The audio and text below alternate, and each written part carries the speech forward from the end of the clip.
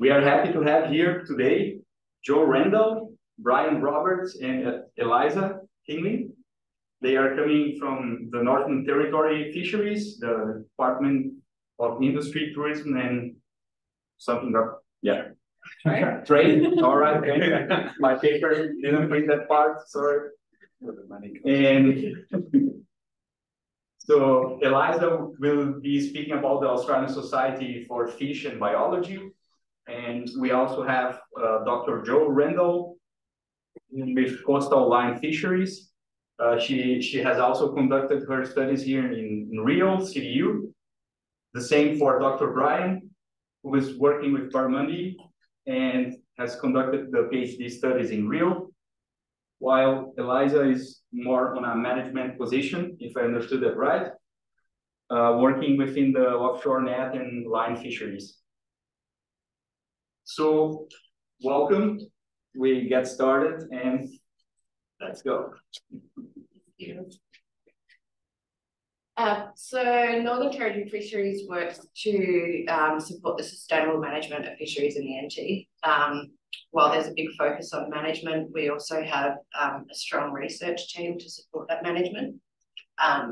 We have the Wild Harvest team, which is based in Berrimah, and we also have the Darwin Aquaculture Centre, and that's over at Channel Island. We won't be talking anymore on that one. They look at barramundi, like jewfish, oysters, and other things. And there's a real focus on the research to feed directly into the sustainable management. Today, I focus as part of the research team mostly on the coastal line, so I'm going to be talking about some past, present, and future research in black jewfish and also golden snapper, among other reef species. Brien will then take over and have the talk about barramundi fishery and the research going on in that space, and I think mangrove jack as well. And then Eliza is going to jump in and talk about the Fisheries 101 program that we've got going there, and some career graduate opportunities at fisheries, as well as a bit of a talk about emerging stuff with AS. So black jewfish, we've had a lot of research on black jewfish over the past, particularly in the past decade. Most of this work has been a collaboration involving CDU and NT Fisheries, often AIMS as well, among others. About 2017 was when most of it was published. They did a big lot of work on parasitology and otolith microchemistry, looking at the fine scale spatial stock structure. And some of the things they found here was that it's actually really small scales that these stocks exist, so tens to hundreds of kilometres. A more recent project that I led when I was working here at CDU was looking at some of the environmental drivers behind population health and physiology in the species. In 2015, I think it was, they had a stock assessment that listed the species as overfished. So there was quite a bit of panic there. And then the next couple of years, there was this unexpected high recruitment. So it was really apparent that there was a real knowledge gap there, what was really driving the fishery. So this project looked at, among other things, stable isotope food web tracking. And a really cool finding there, you can see on that plot, this is carbon, nitrogen, and sulfur, and you can see, if I get this right, these little really tight couplings of this dark blue there. The left is dry season, the right is wet season, and regardless of season, their diet is really niche. The triangles here, sorry, mostly on the right of each plot, they're the marine food sources, and the circles mostly on the left of each plot are the fresh water. So they're really strongly marine based in their diet, mostly crustaceans and small fish. Another thing we found that, contrary to a lot of species up here, when you have a really good wet season, their condition actually falls. So there's that negative correlation between strong wet seasons and health in the fishery. We also did a load of age and reproduction stuff, and that's kind of led to a new project we're looking at, a potential age truncation in some of the heavily fished aggregations. So the plot on the top here, that was done about 20 years ago by a researcher, Kimlin, and he found the modal age in these aggregations was sitting somewhere around 3 to 4. The plot on the bottom, you can see that this is sitting around 2 to 3, mostly 3-year-olds. And although this doesn't look like a big difference, when you're looking at 3 to 4-year-old mostly fish, that's quite a big jump. What was interesting is when we looked a bit further into it, and it's largely driven by the most heavily fished aggregations. So there was no change in one of the lightly fished aggregations at Sampan. And then one of the aggregations, Caution Point, was actually closed to fishing in 2015, and that aggregation has seen an increase in a year in their age. Why does it matter? The most recent stock assessment estimated that 93% biomass in the fishery, and while that looks really good for the fishery, this is kind of indicating that there's more going on in there that we need to look at. The prior stock assessments were really strongly based on catch per unit effort, which isn't really that useful in a highly aggregative fish. So we're looking at bringing some of this age structure stuff into new models, using different models. That's work starting at the moment. I don't know how many people here are fishy people, but we age fish using the ear bones, the otoliths. It's kind of like tree rings. The plot of the picture at the top there shows really clear increments. Each one of those is a year. This is actually a Queensland black jewfish otolith. On the bottom, you've got the Northern Territory black jewfish otolith, and you can see that it's a bit of a mess. They're really hard to age because we don't have that clear laying down of increments. This holds true with golden snapper, mangrove jack, quite a lot of reef fish up here. It's also quite a lot of work preparing all these otoliths to age them as well. Black jewfish otoliths are about that big. That takes a lot of time. So we're collecting samples concurrently with all of our otolith sampling as well to now look into the future and DNA methylation. It's been shown on fish species to be really accurate for aging. A lot less time consuming in a way and cost effective when you take into the labour of doing all the otoliths. So that's something that's upcoming potentially.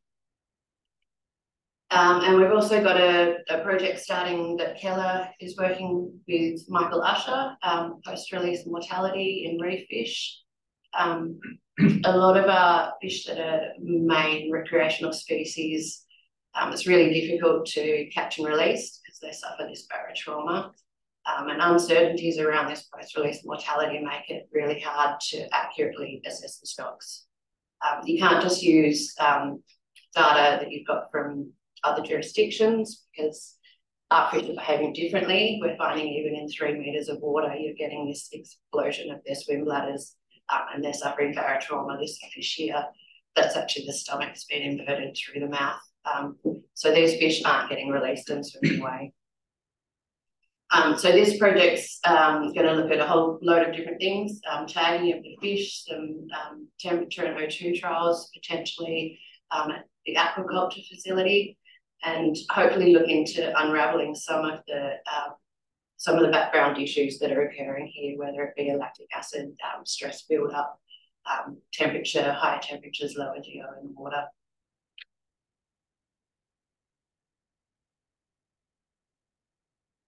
I'll probably stick to this one. It's yours, yeah.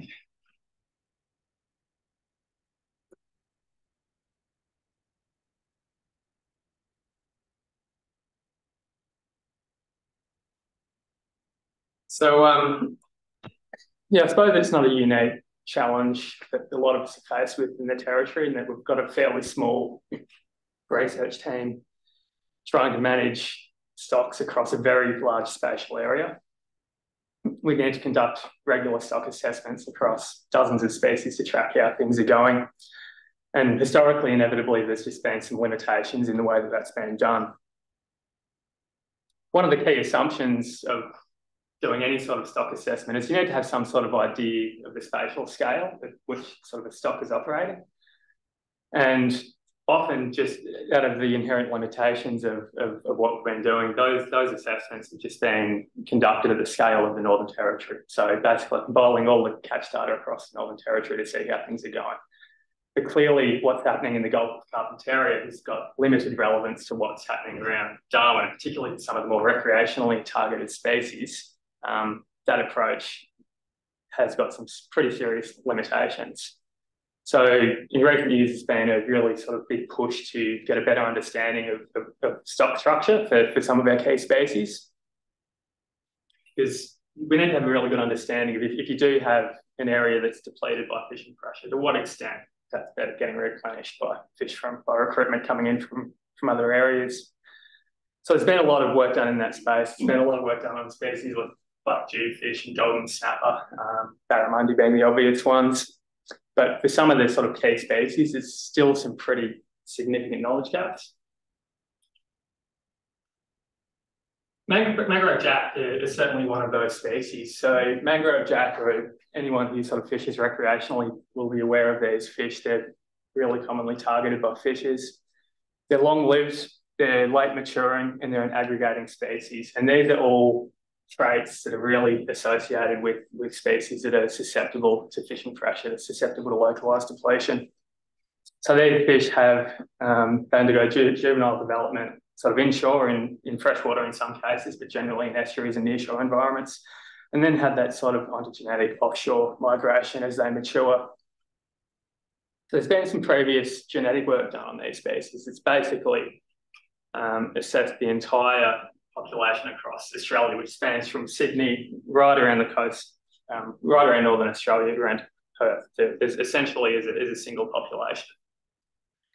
Those sort of genetic techniques have got some pretty clear limitations. This is a species that has been assessed at the jurisdictional level for the Northern Territory.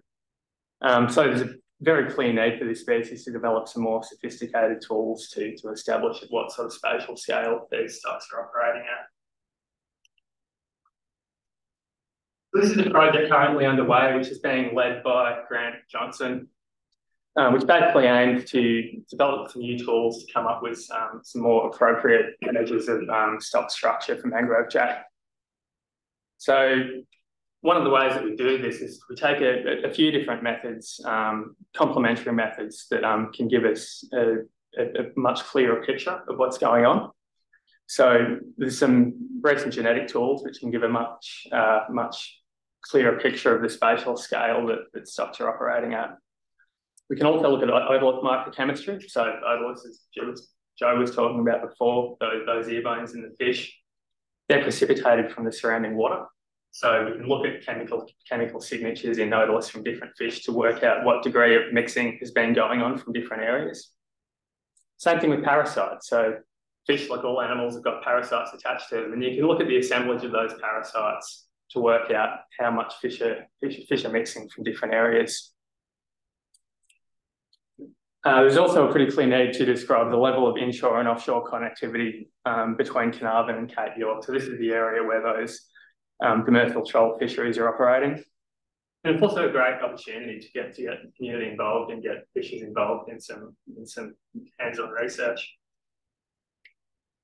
So on that note, opportunity for a shout out if anyone's out catching mangrove jack, Jo, looking at you. Keep the frames, not to kill itself, and keep the frames. There's a few different places where you can drop them off, and you'll get a free lure, and more importantly, get the knowledge that you're contributing to some pretty important science. It's pretty hard to get away with talking anything about fisheries in the Northern Territory without talking about barramundi. Obviously a very iconic fishery, and the fishery that everyone cares about.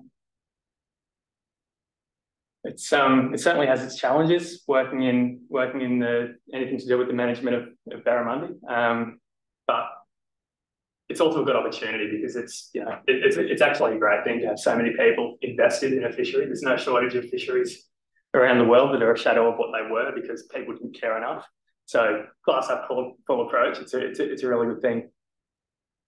So anyone who fishes for barramundi will know that They are very much an environmentally driven species. And this actually has some challenges from a management perspective, because those sort of more traditional stock assessment type approaches don't really work for things that are so heavily influenced by the environment. So one of the ways that this species can be managed better is by better accounting for that national environmental variation and understanding how that's influencing populations. So wet seasons clearly drive the productivity of barra populations, and that happens at 2 different scales. So firstly, if you get a good wet season, you get good fishing immediately afterwards. Everyone talks about the runoff. That's why. You get a good wet season, fish are more concentrated, fish are feeding harder, fish are easier to catch, and that's true both recreationally and commercially. But on longer time scales, you get a pulse in recruitment. So you get a good wet season, you get higher recruitment, and in 3, 4, 5 years' time, as those fish reach a size where they can be caught, you get this secondary boost to productivity. So one of the challenges with working in the Northern Territory is, any ecologists in the room will know all about too well. Getting environmental data is really challenging. Rainfall data is pretty spatially limited generally. Flow data is even worse, especially if you're trying to go back through time and look at historical data. So what we've honed in on is this Australian Monsoon Index, or the AMI, which is the variable that's captured by the BOM. And all this is area average rainfall across northern Australia, essentially north of the tropical Capricorn or thereabouts. On the face of things, it doesn't really make a lot of sense to take such a broad scale climatic variable and then apply that to what's happening in an individual catchment or an individual river. What we've actually found is that it works surprisingly well. So we've applied this to different aspects of barramundi biology. We've linked it to recruitment, we've linked it to migration patterns. Talking to the guys over in Queensland, they've had really good success applying it to recruitment in the Gulf of Carpentaria. Same thing in Western Australia. So we've applied this variable right across the top end, and invariably it does not only a really good job, but just as good a job as that local hydrological data where we do have it.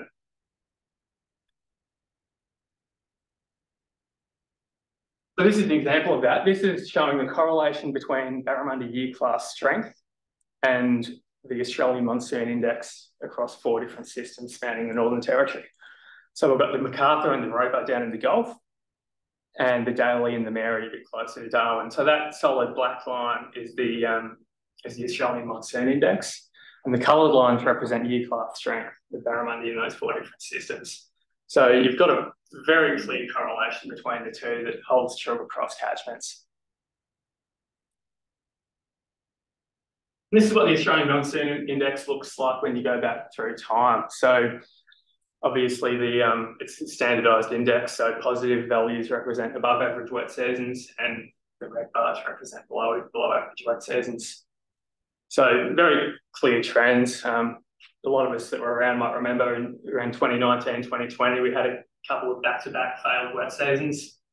Well, if you go back to the 1980s through the early 90s, that was actually the norm. We've had a really dry period through the 80s and early 90s there. Around the turn of the millennium, something flipped and we had a series of really good wet seasons. And sort of in more recent years, we've had a bit of a mix. That'll become important in a few slides' time. So great, we've got this really cool index that we can use to describe the productivity of barra populations, but then the challenge becomes, okay, how do we use this? How do we apply this in some sort of way that's meaningful for management? Gillnets have got some pretty clear problems, which we won't go into today around bycatch. Very well documented problems, but hear me out. From a fish point of view, gillnets actually do exactly what you want them to do. They're very selective at the species they target. So barramundi and king threadfin make up over 95% of the fish catch in gillnets. They also target the size of fish that you're wanting to target. So in the case of barramundi, they're really targeting fish in that 55 to 85 centimetre bracket. So smaller fish physically can't get caught in gillnets because they just swim through them, and larger fish tend to either push through them or just bounce off. Big fish don't get caught very often in gillnets. And of course, those are the fish in a sex-changing species like barramundi. Those are the big reproductively valuable females, and also the fish that are recreational care about.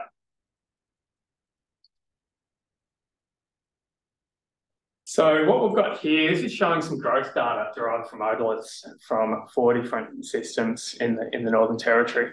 So on the y-axis, we've got growth, and on the x-axis, we've got age. So they're showing how much the fish grows in their systems in a given year. So as fish grow older, growth slows down, right? And this is showing some pretty clear differences among catchments. So we've got the fastest growth rates happening in the Mary system, intermediate growth rates happening in the Daly, and down in the Gulf and the Macarthur and the Roebuck, things are growing a bit more slowly. Water temperatures are a bit cooler, dry seasons are a bit colder, growth rates just aren't as fast. It's always nice when you get multiple lines of evidence sort of telling the same story. So this is showing the age composition of commercial catch in some of these systems. So in the daily system, fish are mostly entering the fisheries 4-year-olds. That's when they're becoming susceptible to catch up. And by sort of 6 years plus, most of those fish are no longer susceptible to gill nets. In the Mary system, where growth rates are a little bit faster, fish are tending to enter their fishery a little bit earlier. And in the Roebuck, where growth rates are slower, fish aren't really entering the fishery until they're 4, 5, 6 years of age, but because they're growing slowly, they remain susceptible to capture for a lot longer. So what we've been working on is something we're calling the Barra Index, which is a catchable barramundi abundance in relation to rainfall anomalies. And what this does is captures both the age structure of the fish population with rainfall events to work out when we've got successive periods of good wet seasons coming through, meaning we've got a relatively high abundance of catchable cohorts and vice versa. And you can use this to adjust management accordingly. So the first thing we look at is we look at all the age classes that are present in the fishery. This is an example from Anson Bay last year. So this is as it would be applied to Anson Bay for last year's fishing season. So we know all of the year classes that those age classes are attributed to. And we also know how strong the wet season was in each of those years. So for example, last wet season 12 months ago, we had a really good wet season. That's that 0.28 value, that blue square there. And then we consider how much each of those age classes contributes to commercial catch. And what this does, this gives us a weighting. So last year's really good wet season, all those fish are 0 pluses. They're not susceptible to catch. Those aren't contributing to fishery productivity. So those aren't weighted in this score at all. So basically we add those together, and that gives us a picture of the relative abundance of those catchable cohorts. So we're coming up with a negative value for last year's fish, which for anyone that fished the daily last year was probably a bit counterintuitive because fishing was really good in the daily last year, right? It's simply because we had a really good wet season. And remember that when you get a good wet season, fishing is going to be good pretty much regardless of what's happened previously. So that negative score is really driven by those failed wet seasons we had back in 2018-19 and 2019-20. So those cohorts are virtually absent from the fishery. So the next test is to hindcast this data and then see how this applies to commercial catch per unit effort data. It's more problematic presenting this to ecologists than fishermen because ecologists know what R squared means. And some of these R squareds aren't necessarily fantastic. But what you do note is that we have got positive significant slopes for all of those different areas. So this is actually saying this is doing a pretty good job at explaining catch rates. So the data is inherently very noisy. That's just because catch per unit effort data is in a lot of ways more reflective of what fishes are doing than what fish are doing. And it's also very heavily influenced by that current wet season. So remembering that fishing is good if you get a good wet season, regardless of what's happened previously. So we can use this information to then sort of pick out periods when we know we've got a higher abundance of those catchable fish, and vice versa, have additional management sort of strategies in place when we know that the population size is lower. One of the cool things about this is that it allows us a degree of looking forward.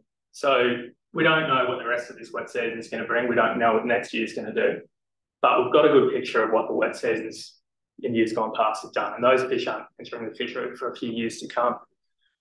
So last year, things weren't so good in Anson Bay, but that will continue to improve over the next couple of years, particularly as that really strong year class from last year's wet season begins to enter the fishery.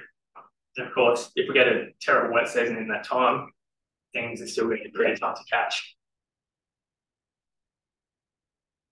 This is sort of verging into management territory a bit, I suppose, but it provides some interesting context for the barramundi fishery and the history of how it's operated. So the barramundi fishery today is actually a relatively small scale fishery in the Northern Territory. It used to be a lot larger, and it still is a lot larger over in Queensland. So what we've got on this graph is we've got a couple of pieces of information. We've got historical commercial catch, and we've got historical commercial catch per unit effort. So CPUE, catch per unit effort, that's the line. So we're sort of using that as a bit of a proxy for biomass. So during the early 1980s, CPUE is looking really low, a fair sign that things are in trouble. No one can catch a fish. We talk to recreational anglers who were fishing at that time. Consensus seems to be pretty universally that was a tough time to catch a barra in the NT. Catch per unit effort is steadily increased, peaking during the early 2000s. And in the last few years, it's sort of declined a little bit. Important to note that that's nothing to do with fish stocks. It's a combination of things. But this is the number of commercial licences that's been operating in the Northern Territory throughout that time. So in response to concerns around barra stocks, there was a whole heap of licence buyouts and a dramatic decline in the commercial fishing pressure that went into this fishery. So you can see basically those two graphs align very nicely. So as the fishing pressure has declined, CPUE has gone up like clockwork. And this was obviously a fantastic look for the managers. It's look, we managed the fishery and things got better. Perfect story. But watch what happens when you replace the commercial fishing pressure with the AMI. So you can see that historical period of low abundance very much coincides with a period of historically poor wet seasons. And as CPUE has increased, that aligns pretty much spot on with those really intense wet seasons around the turn of the millennium. And yeah, the correlation between AMI and CPUE is really solid the whole way through. So yeah, I suppose the key point here is that this recovery in the barra fishery that's happened over time is realistically largely a product of natural environmental variation. And this sort of lines up with what we know about the biology of barramundi. They are an extraordinarily productive species, one of the most fecund fishes on the face of the earth. So their ability to support really productive fisheries is pretty much unmatched. So we sort of find ourselves in the interesting sort of space where most of the variation in people's ability to catch the barramundi can't actually be managed. It's largely an environmentally, not that we want to put fisheries out of a job or anything like that, but it's predominantly an environmentally driven fishery. And there's nothing that fisheries can do that's going to lead to dramatic changes in how the fisheries performs, which is, if we think about it, people that fish, you sort of know it. There's a lot of places where there's no commercial fishing going on, places like the Adelaide, Darwin Harbour, Brien, the Finesse, all of their systems that still, despite the fact there's no commercial fishing, aren't necessarily easy places to catch a fish. Which is of course not to say that commercial fishing doesn't have any impact on barra. Clearly does. As soon as anyone's harvesting fish, you are impacting populations to some degree. And there are other sort of social issues with that. But in terms of the scale of, broad spatial scales, catchments, etc., the impacts are fairly benign, which is, supported by by stock assessments, basically. While these stock assessments do have some limitations, barramundi is sitting at 88% of virgin biomass across the Northern Territory. King treefin is sitting at 98%, according to the most recent stock assessment. So things are actually in pretty good shape. Having said all that, of course, there is still a very clear need to get better refine these stock assessments and hone down on what's going on in individual catchments, which is something that everyone is crying out for. And absolutely, it'd be great to do, but there are still a few more years of data collection before that can really be achieved.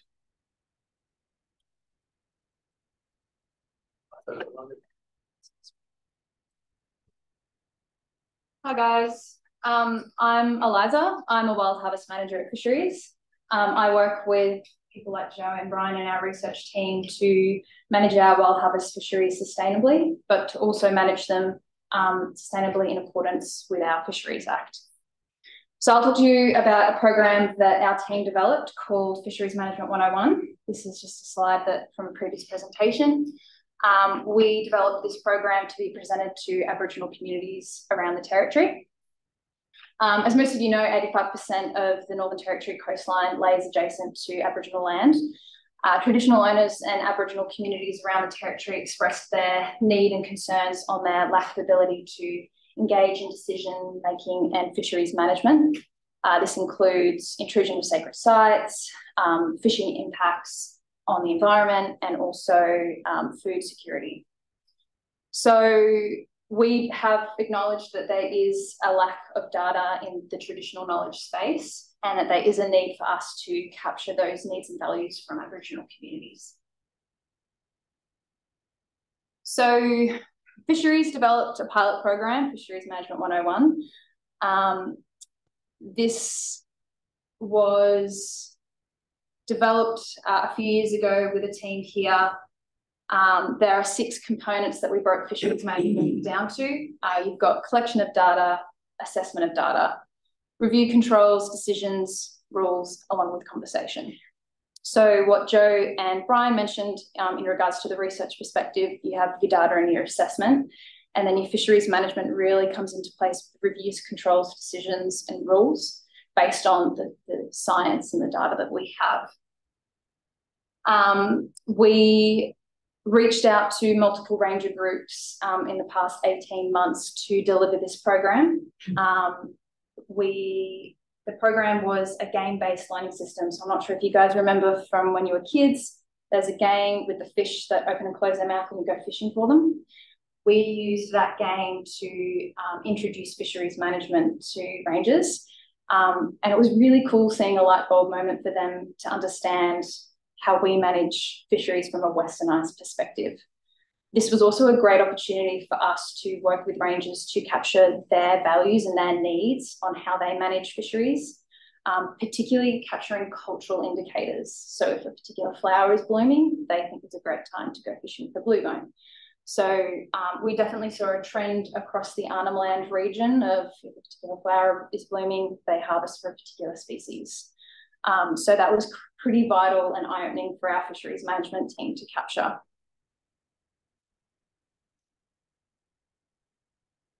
These are the marine ranger groups you can find along the Northern Territory coastline, and we presented to 6 of those, the Mike Rangers in the Daly region, Bowanunga in the Maningrida, the Swamp Rangers in Ramingining, Timaru and Yakala, and also the Leonthi-Awara Rangers. So as I mentioned before, this program went for over about 18 months. The key learnings that we had from this is that COVID played a very heavy role on how fisheries engage with Aboriginal communities. When we went out in 2022, around that time, the rangers expressed their need for fisheries to continue going out and engaging with them, not only about fisheries management, but also about compliance and research and biosecurity. Face-to-face engagement was the most important part for us, particularly because we were delivering that game-based learning. And something that I took home is that silence is really important in regards to delivering to rangers. From a westernised perspective, we're always rushing from A to B. And I took home that when people are silent, it means they're interpreting. We relied heavily on senior rangers and traditional owners in the room to interpret for us. So that's a key learning that we will take on for when we deliver this program in the future. We also found that there are components of this program that look quite complex. when we talked about data and assessment, we had a case study where we talked about security catch per unit effort, and we used the game to kind of replicate that. But there were some times with particular groups where they kind of struggled to understand that some of the words and language that we used was a bit too sciencey for them. So moving forward, when our project team goes out and delivers again, we will refine some of the components of that program to best fit the needs of our participants.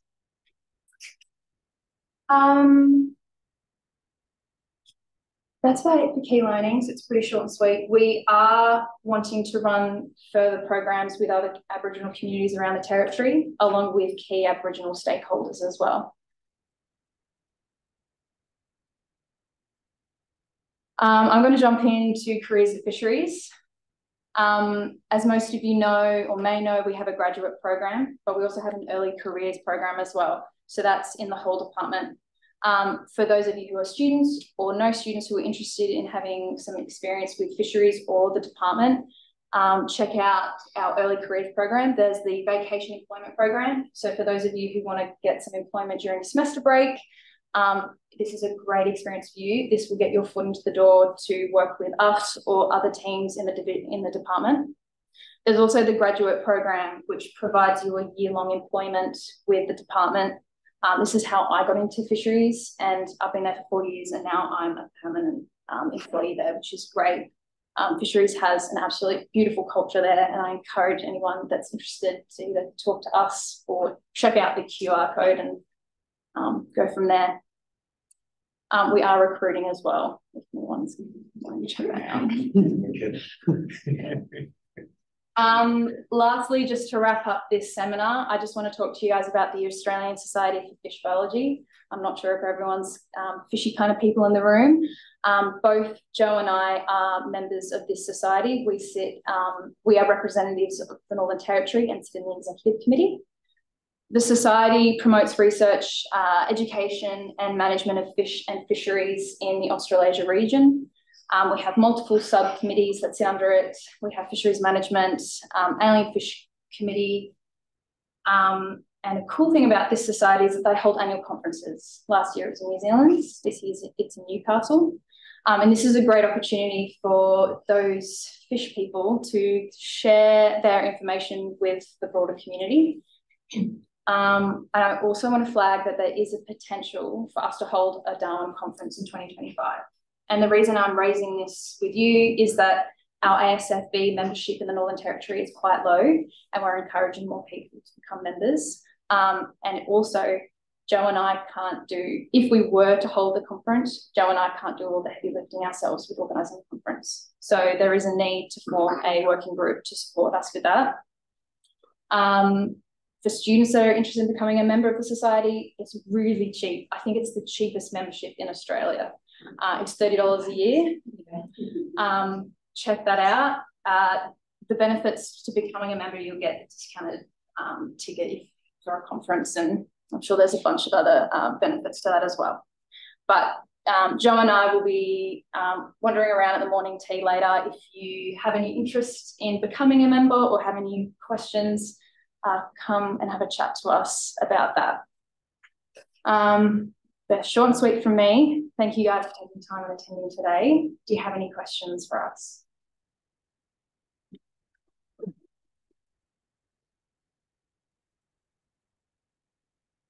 Thanks, that was great. I was interested in the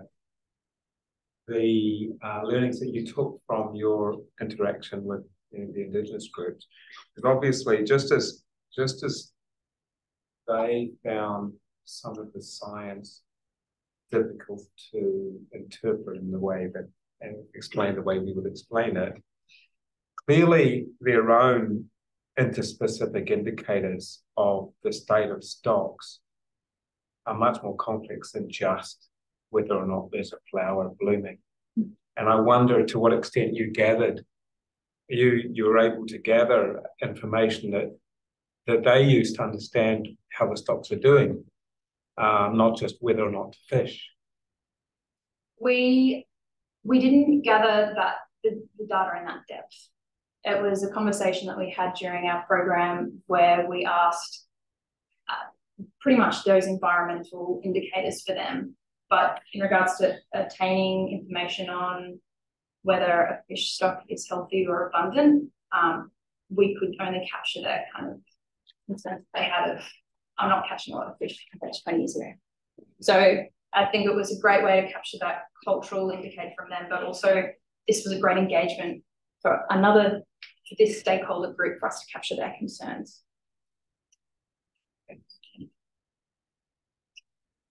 Just wanted to say thanks to you all for coming out and giving an overview of the work that's being done. Some of it I was aware of and some of it I wasn't. So it's really helpful to have that background information. And for a relatively small group, as you were saying, there's a lot of great things happening. I'm just wondering, from your perspectives, coming from research and management, and a lot of you coming from CDU and now going to NT Fisheries, what your ideas are in terms of the priority areas for management and research. Obviously, kind of some of the areas that you're working in, you think that's important, but has anything stood out as a priority area, something that you're not doing that fisheries and CDU could work together on? Either, it could be quite specific or general, but from your different areas, if there's anything that comes to mind. One thing that jumps to my mind straight away is looking into some of this alternative aging. So the DNA methylation work is potentially something that we could look to collaborating on, looking for external funding for some of that work. I think that would be broad enough to cover quite a few species in the NT, and it would be really valuable stuff going forward. It's just something that top of my head. Yeah, for sure. I suppose a bit biased from my own research background, but I'd certainly think there's a lot more work to be done in terms of establishing linkages between flows and fishery productivity. And that meditation work would lend itself to epigenomics as well. Yeah. I think there's a lot of opportunities, and there is, I think, for stuff that's going to inform management, there is a lot of potential funding available. It would be really good to get some projects running. I have a question for Brien. I mean, this is my pain in the butt ecology background, but also having come from Queensland, looking at the fishery up here, and there's always been this real sort of blaming, finger pointing that goes on the gillnet fishery, and yet most of your data is based on that because we actually have numbers. We don't have numbers from the recreational fishery. Yeah. But the other side of that is it's easy because we can get flow data. The other thing, and especially now with the satellite technology that we have and LiDAR and all that stuff, is to start looking at extent and condition of habitat in conjunction, because you can have a good flow year in a river that might now be flogged out by, and this is my Queensland experience, all the vast majority of our habitat's been turned into, on the East Coast, sugarcane. Yeah. So we don't have healthy habitat anymore, like what we used to. The burdekin's probably the best example. And the only reason the burdekin still functions is because of the modified flows. Yeah. If they didn't have that, there would be no parafishery there unless it was stopped. So, is there any consideration in the future for incorporating, as well as your flow relationships? Because that was pretty brilliant. Like, it has very little to do with fisheries management. And this is something that I used to have conversations with Roldy, because I worked with fisheries in '99, is you guys got habitat, truckloads of it. And that's really what drives it, as well as now you've got that clear relationship with flow. So some way of maybe taking into consideration the future, the condition and extent of habitat as well, because we're losing that as well. Like the Mary is a perfect example. So much freshwater habitat has actually been lost on the Mary because of intrusion. Yeah, 100%. That's sort of the stuff that's really sort of challenging to manage. It's obviously, on the one hand, you've got climate change, rising sea levels, that loss of that really productive sort of coastal freshwater floodplain habitat. And then obviously coupled with sort of development of water resources as well, happening sort of more further inland, it's certainly changing, which is very difficult to sort of specifically manage for. There was some work done, so Dave Crook and John Marangello led some work looking at modelling responses of recruitment to different flow extraction scenarios. Yeah. So we have got some of that work that's been done. I suppose in a way we're sort of fortunate in the sense that the barramundi fishery is a relatively boutique fishery in the scheme of things. We're not talking huge dollars that require really sophisticated management. So I suppose while it's something to very much be aware of, it's purely looking at it through sort of more of a management lens.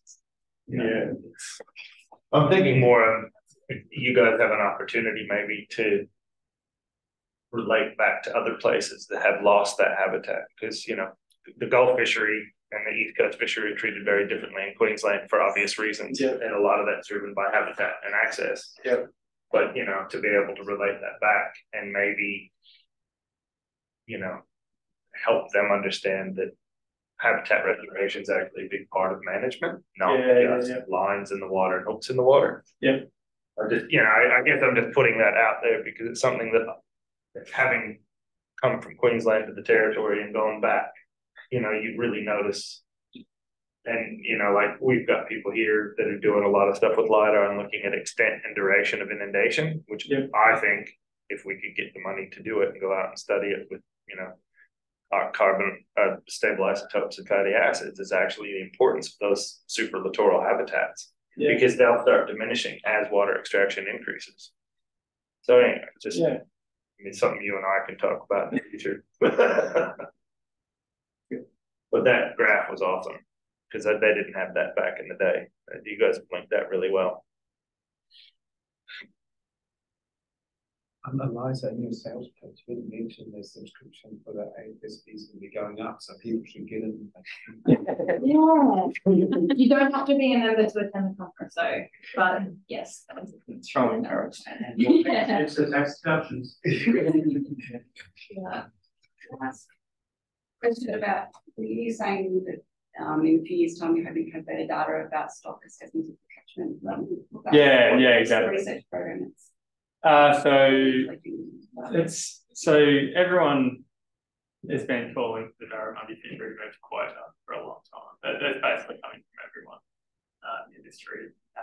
Everyone wants a quota managed fishery, which is great, but that's very challenging to do on some sort of meaningful spatial scale. So if we're looking at individual sort of catchments, individual populations, got to have a very good idea of what biomass actually is and how much biomass fluctuates through time.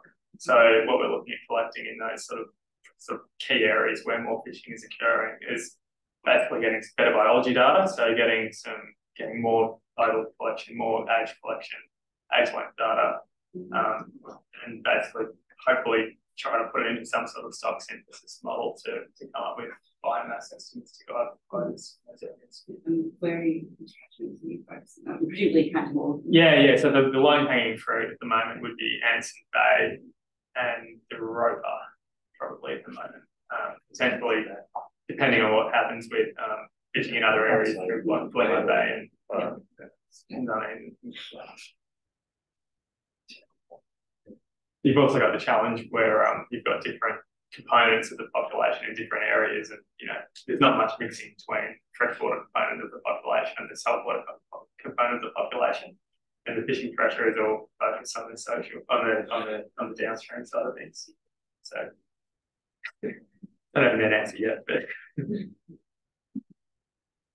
so thank you very much for our speakers.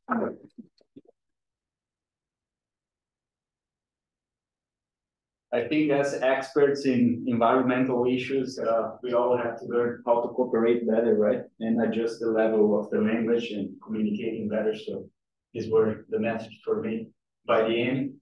And that's also one of the targets of the RIEL Seminar Series, of course, you know it. But yeah, let's continue in the yellow 2 building, and we go for the morning tea. Everybody's invited. Thanks for our online participants, and if anyone would like to volunteer for a presentation anytime, just drop in a message. We also need 2 or 3 volunteers for organizing the room here now.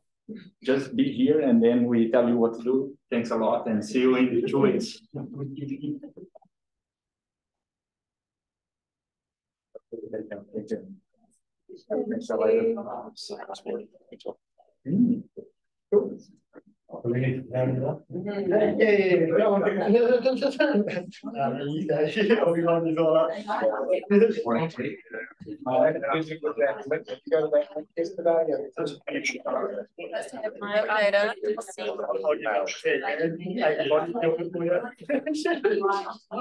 Oh, okay. Is that what happens? You click the link and you get